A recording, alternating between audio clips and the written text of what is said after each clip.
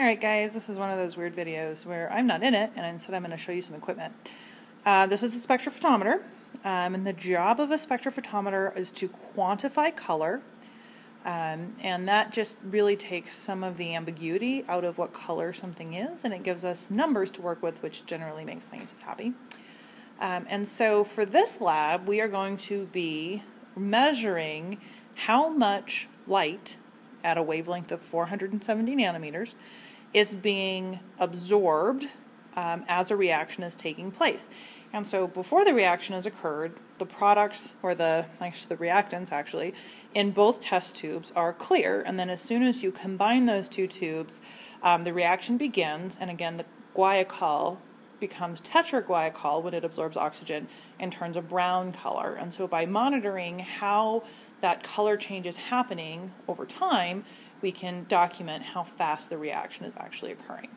And so before you have that reaction actually go, you want to make sure that your spectrophotometer is zeroed out. Very similar to how with a balance you would zero out a balance to make sure you were starting at zero. With a spectrophotometer, you want to make sure that at your wavelength it is essentially zeroed out.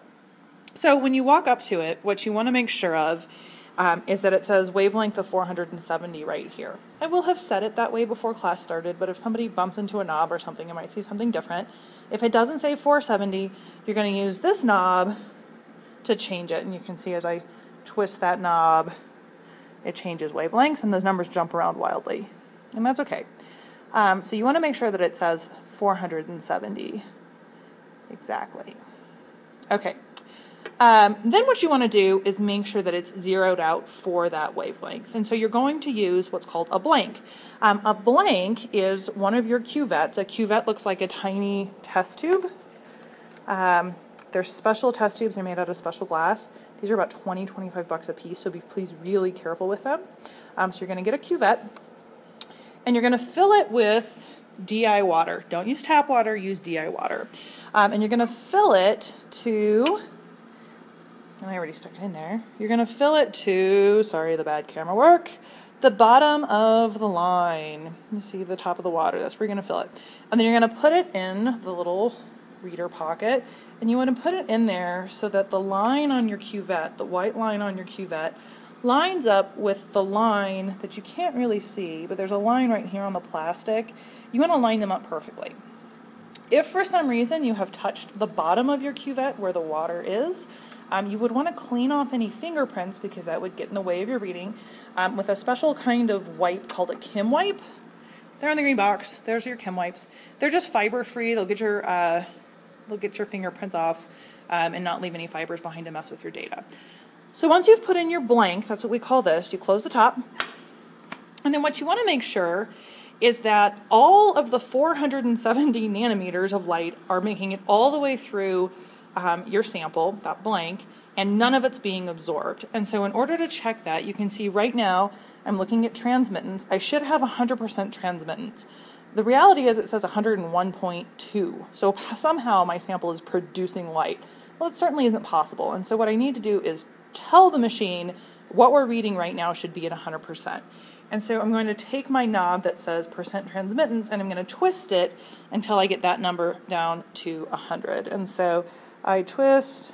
It's very, very sensitive, and you may not be able to get it exactly at 100. And that's okay. Get it as close as you can.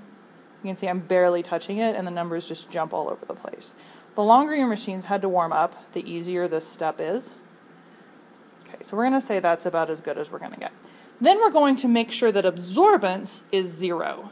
Okay, so if everything is transmitted, nothing is being absorbed. To switch over, we push the mode button, and you see it goes to absorbance. And look at that, we are pretty close to 0. I'm not going to mess with it at all.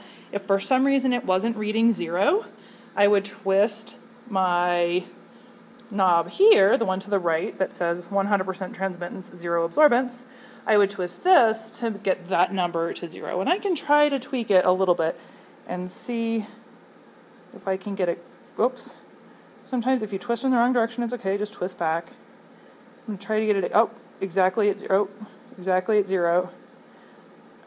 If you, like I said, if you get it really close, it's okay. Don't freak out about it not being exactly right. Oh, I overshot it. If you walk up to it and it's on absorbance, you still need to check the transmittance, and so you push mode until we get back to transmittance, and there we go.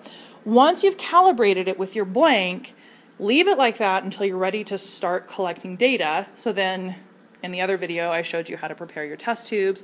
You mix your test tubes, you put it in the cuvette, and we put it in your spectrophotometer, and then you take data readings at the increments that I say in the video, or that it says in your lab notebook. That's a spectrophotometer. That's the down and dirty. Hopefully you don't have to mess with them too much, but I want you to be prepared in case you walk up to it and it looks weird. Thanks for watching my spectrophotometer video. Have a good day.